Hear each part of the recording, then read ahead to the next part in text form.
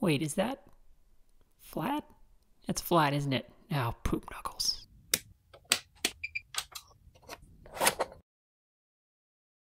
Hello Internet, my name is Quinn and this is Blondihacks. This is part 2 of the Knurling tool build, and this section includes what I think is the coolest part on this entire project. So let's go. Here's where we left off here. We've got the rough structure of a Terminator claw, but it needs a lot of pins and things to join it all together. The first part up today is actually a really interesting one. It's got a lot of complex features, and I think you'll be surprised where we land considering where we're starting here. So I'm going to start with this piece of 1215 steel. It's a free machining steel that comes in the kit.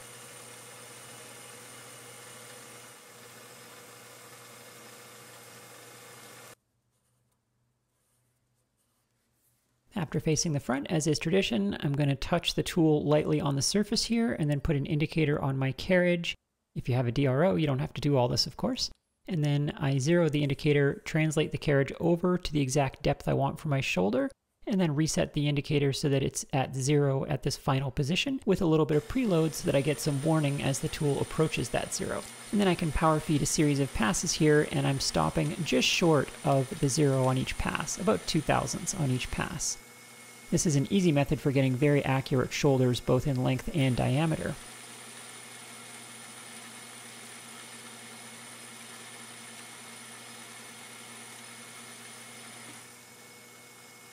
Once I'm within finishing cut range here, verified with the micrometer, then I do my finishing cut and I go all the way to 0 this time on the indicator and then feed out on the cross slide.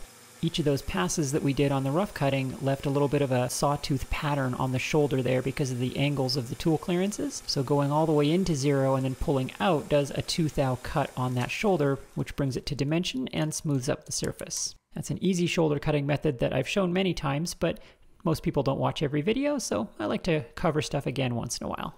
And if I did my job right, this should be a really nice fit in this half circle here in the arms, and that's looking good. I'm going to part this off to length now, which I do by lining up the edge of the parting blade on the end of the part. What I'm doing here is sweeping the scale back and forth across where the top edge of the parting blade will be and moving the parting blade towards the scale slowly, and you can feel when the scale just starts touching that parting blade. That's a pretty accurate method for setting the parting blade on the end of the part, and then I can use an indicator to translate down to where I want the part to be.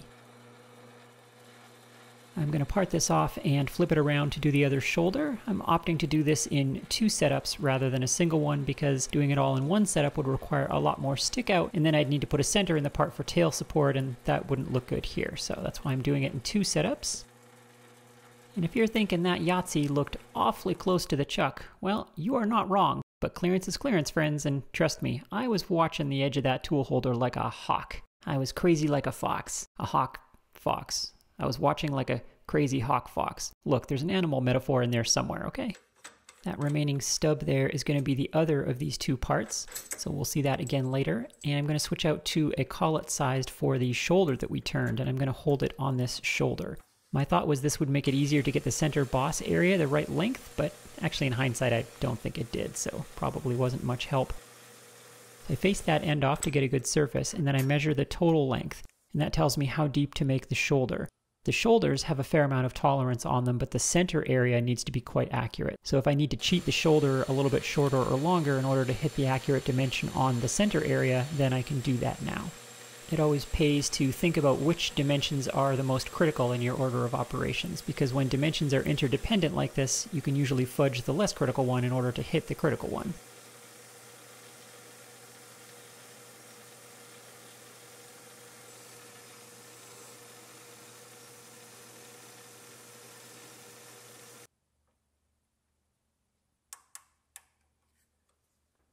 There's the first part. Now I needed to bring the second one to the same point, but again, that remaining piece of stock was very short, so I had to alter my approach here.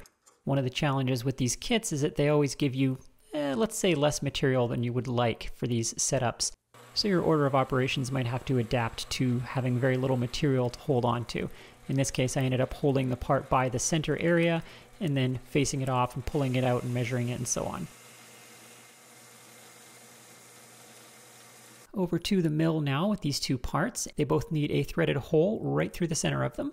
So I've got one of my favorite fixtures here. This is my cross drilling fixture, which you've seen lots. I do have a video on making this fixture if you're interested. Luckily the part is sticking out just enough past the large black strap on the fixture there that I can use the wide part of the edge finder to pick up the end of it there. I can do that on both sides to get centered up on the x-axis. And then for the y-axis, I center up on the fixture itself. The way this fixture works is that V-groove has been machined very, very accurately to be exactly in the center of the fixture, intentionally so that you can edge find on the fixture itself and not have to try and find a way to edge find on the round part there in the middle, which is frequently not accessible, as is the case here. So now all centered up, I can center drill first because we're of course drilling into a convex surface and the drill would tend to wander off. So a center drill first prevents that. And I can drill straight through with the tapping drill size for the thread that we need here. And of course this fixture has a hole in the bottom so we can drill straight through and we're not going to hit the fixture. Well, I suppose if it didn't have a hole in the bottom, it does now.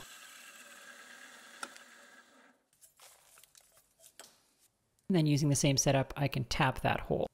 Now one of these parts gets a tapped hole and one of them gets a clearance hole. However, I'm putting tapped holes in both. And the reason for that is really neat. You'll see why here in a moment. There's the tapped hole there. The edge of a thread always looks crazy when it breaks through a convex surface like that. It's always interesting. Now, over to the lathe again, I've got a little stub from the scrap bin, and I'm going to turn up a little threaded mandrel. Now this is a setup and an order of operations that's given to me by the build notes on this drawing, and I'm glad because it's very, very clever and I don't think I would have thought of it. So I'm turning up a threaded shoulder here with an undercut to make sure that things that thread on here are going to seat tightly against that shoulder. And then I cut a thread on here, and this is the same thread as we just tapped into those parts. So I think you see where this is going.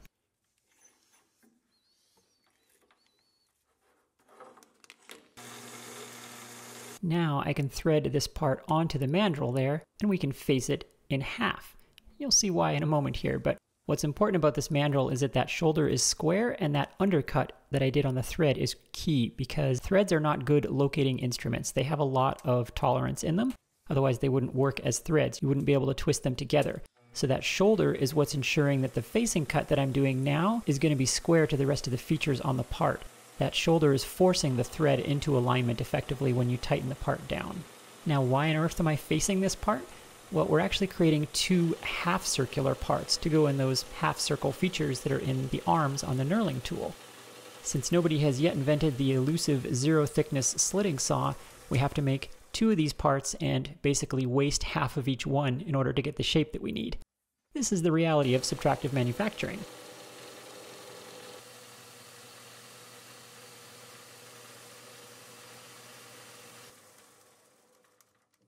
And the mandrel gives me enough clearance here that I can measure the overall thickness here with a micrometer so that I know when I've reached the halfway point.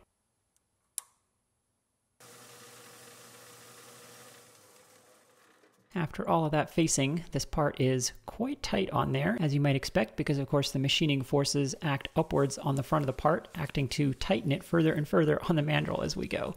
So it took a little bit of assistance there, but we can remove that part now and put the next one on and do the same thing. I really love parts like this in machining because you wouldn't know from where we started that this was where we were going to end up. And I like parts where, to glance at them, you might wonder how on earth that could have possibly been made with such basic tools. And this is definitely one of those parts. Back over to the mill now. I've got a couple more features to do. I'm using a gauge pin that's a close fit for the minor diameter of the threads there. I put that in the spindle, and I use that to center up on the drill hole there. Remember that both parts were tapped for threads, but actually only one of them is supposed to have threads. We just needed to do that so that they could both be mounted on that mandrel. And now I can just come in with a clearance drill for this size of bolt and drill out the threads on one of them. Again, that approach was not my idea. It was given to me by the drawings, and I'm glad because that's really clever and I would not have thought of it. Now, this is interesting. Look at the drawing here. I almost missed that I need one additional surface here. There's a little flat spot here that's only visible in a single projection. And it's very easy to miss, and I almost did. And well, that's why we have multiple projections on drawings, because sometimes a given surface is only visible in one of them. This is why you really want to spend quality time with a drawing and make sure that you really understand the shape of this final part. So in the same setup now, I can bring in an end mill and flatten down that surface. If I'd noticed that sooner, it would have been easier to do this before I did the drilling and tapping, and that would have made a more secure grip on the mandrel as well. So I'm sure that was the intention, that you create this flat surface first, but like I said, I just didn't notice it until now. But in a rare moment of serendipity on small machine tools, the micrometer actually fits in there without having to disturb the setup. That's really rare, and it's very nice to be able to measure something without messing up the setup. There's the two parts there, both very interesting, one clearance drilled, one threaded. You might be wondering, what the heck are these for? They're very interesting parts. I think probably the most interesting parts on this entire project. Well, what these do is they sit in those half circle grooves there on the arms, and they act as basically swiveling clamping surfaces for the big threaded rod that goes through to provide the clamping for the knurl wheels, because of course knurl arms operate at all different angles and you want the clamping force to always be straight across them. So that's a very clever little design here. And then those flat surfaces that we made on the bottom are a bearing surface for bushings that hold the end of the spring captive. This will all make sense in the end. The next parts I need are some pins that separate those two arms. The kit provides more of this nice 1215 free machining steel for this. 1215, if you're wondering, is a free machining alloy of steel similar to 12L14, which you see me use a lot, but it does not have lead in it. So it's a really nice alternative to traditional free machining steel that I'm going to start using. I'm going to start buying this stuff once I use up all of my 12L14. These parts are very simple, just a basic shoulder turning operation, very similar to what we just did. If I did my job right, those pins should slide into the arms nicely like that. That looks really good right there. I'm also going to just very lightly skim the OD of this part just to make them look nice, just shaving off as little as I can to clean them up. This dimension isn't critical. The large area here is just floating in space, unlike on those previous parts. Then these get center drilled, tap drilled, and tapped for threads because there's little button head screws that go in here to hold the knurling arms together. So I'll go ahead and tap that. Now the only interesting detail here is that you want to make sure that the button head bolts can tighten all the way down flush against the ends of these pins, which for commercial bolts is often tricky because they don't undercut the threads at the top of them, and there might be a chamfer or, half of a thread at the top of the bolt, something like that. So to compensate for that, I can put a generous chamfer in here, and that'll give clearance for whatever manufacturing disaster is right under the top surface of the bolt head. This part is very similar to the start of the previous one, but I'll show you a different way that you can do that. I've got more stick out here, and I'm going to translate over with the grooving tool instead of the parting blade at this point, and I'm going to do the other shoulder all in one setup. This method works great if the stock is long enough to where you can have this much stick out, and if the stock is free cutting enough that you don't need tail support in here because clearance can be an issue, or you may not want to center in the end of the part. And this method is great if concentricity is really crucial for the part. If you need all of these features to be very concentric, then there's no better way to achieve that than doing them all in one setup. So what I do here is I do a series of grooving operations stopping just short of final dimension within finishing cut range. Then on the final cut I pan across to even out the surface just in case the grind on the end of the grooving tool isn't perfect. To measure that shoulder, I've got a secret weapon that was sent to me by a viewer quite a while back. I've got this little baby Starrett micrometer. This is a 500 thou micrometer, and I don't use it much, but when you've got a really tight space like this, this is just the thing. This thing is absolutely adorable. The anvils on a normal mic are too big to get into a space like that. Now I know the depth of my finished cut there, and I started the groove intentionally too far to the left so that I could bring it in to get the width of the center boss area correct. This width is the most critical dimension on the part, so I want to make sure I nail that. So I translate over with an indicator to face that right-hand shoulder to the correct length. Then I go all the way into my finishing cut distance on the diameter of the shoulder, feed across to the other side, and pull out, and we're done.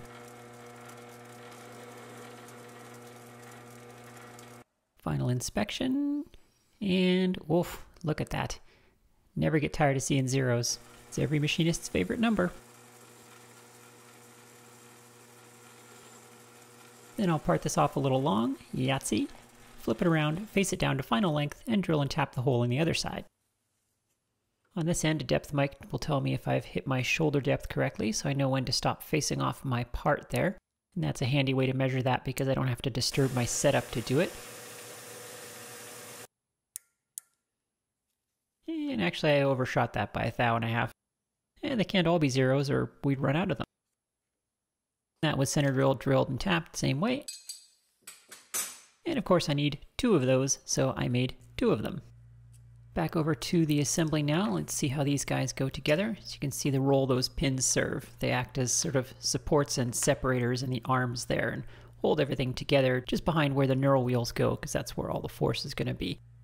Speaking of knurl wheels, we need axles for those. So the kit comes with this precision ground tool steel for the purpose.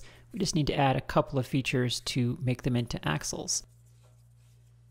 I'm going to start by facing off the end, and I'm going to put a center in the end.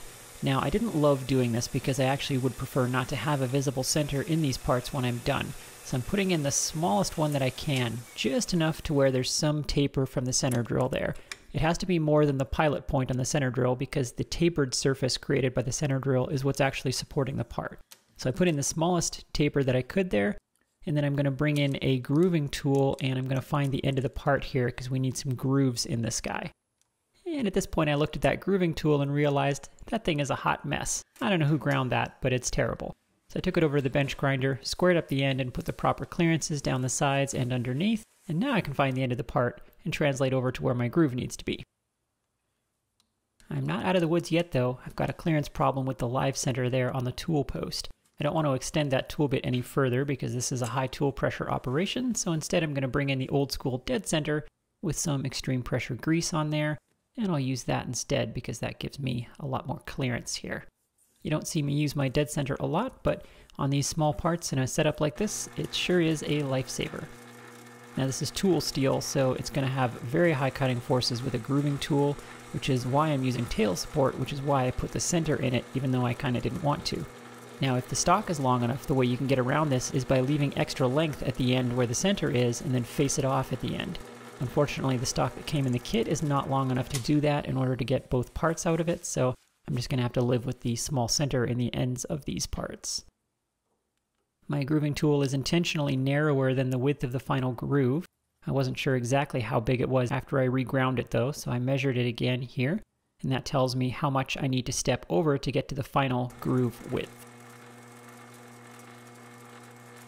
Accurately measuring the width of a groove this small can be pretty tricky. The way I decided to do it is because the final dimension is 110 thou, I have a 100 thou gauge block here. So I just edged over with the grooving tool until the 100 thou gauge block was a close fit, and the 110 thou block would not fit. So then I knew I just had to move over another 10 thou, and now the 110 thou block is a good fit, and we're done.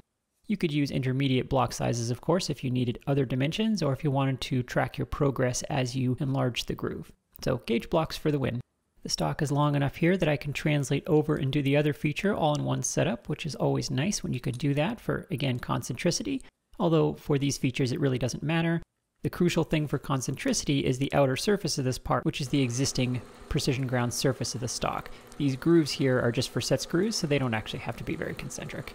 The crucial detail here, though, is that I'm translating over from left edge to left edge of the groove because that's where the grooving tool ended up.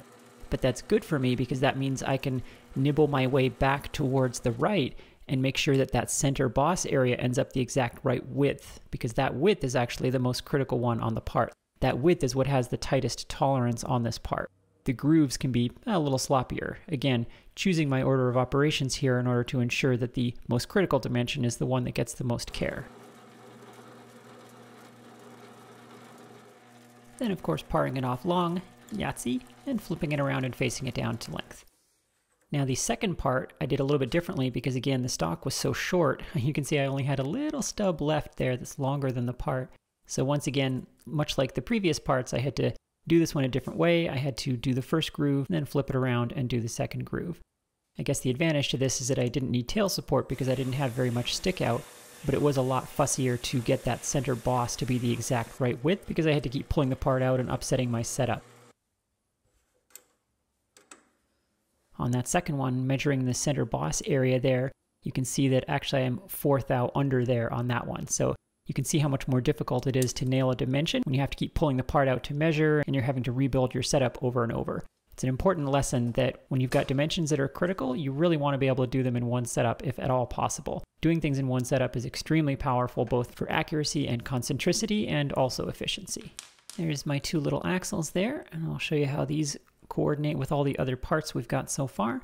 Those slide in the ends there, and you can see how the grooves align with those set screw holes that will hold the knurl wheels in place. A lot of the parts in this batch were very similar, but I tried to show you a few different ways to do them and different reasons why. Well, that's a pretty impressive looking pile of parts so far, but that's all the time I have this week for this project. Thank you very much for watching. Thanks to my patrons who make all this content possible, and I'll see you next time.